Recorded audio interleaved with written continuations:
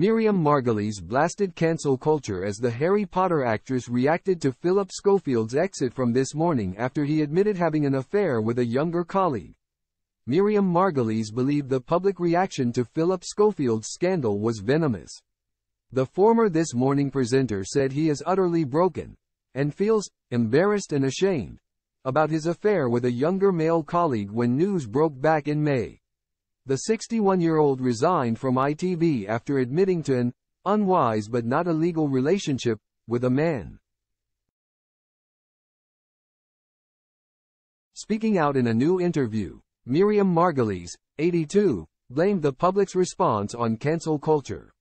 She told Mail Online she believed the public's reaction to Phillip's affair with a younger colleague was too quick, too venomous, too damaging. I think cancel culture is rubbish. People will probably want to cancel me, but they haven't so far, Miriam added to the same publication. The Doctor Who star also revealed what she could say that would get her cancelled. FCK off, she remarked. Or the fat thing. Miriam is said to have insisted on referring to herself and anyone similarly sized as fat. In a separate interview with the BBC, Phillip spoke out in June and said that he had lost everything.